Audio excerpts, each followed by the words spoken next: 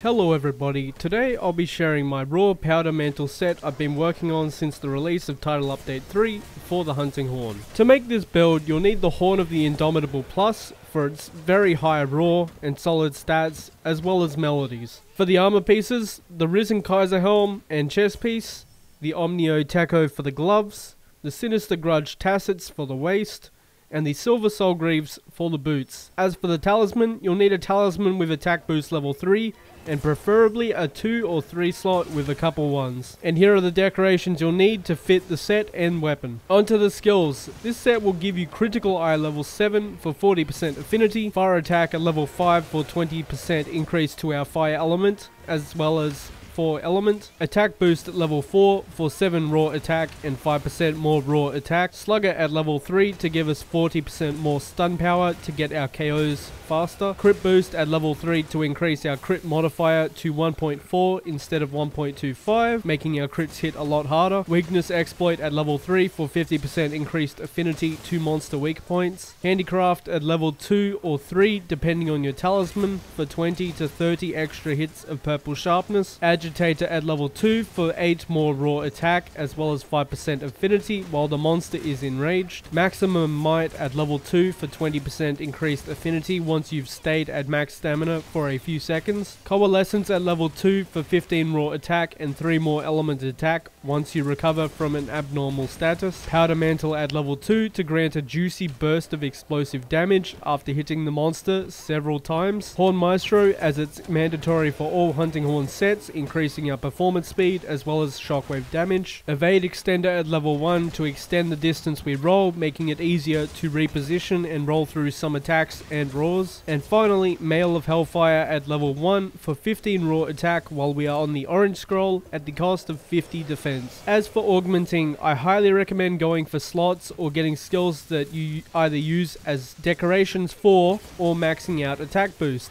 as well as another level to handicraft if your talisman can't get a free level of handicraft. For the weapon, there's a few options. If your handicraft is level 3, you can go all in on attack for 20 raw attack. If you don't have level 3 handicraft, you could go for 1 sharpness boost, 2 attack boost with 1 element boost. This has been my powder mantle raw hunting horn set for Title Update 3. As always, thanks for watching and I hope to see you in the next one.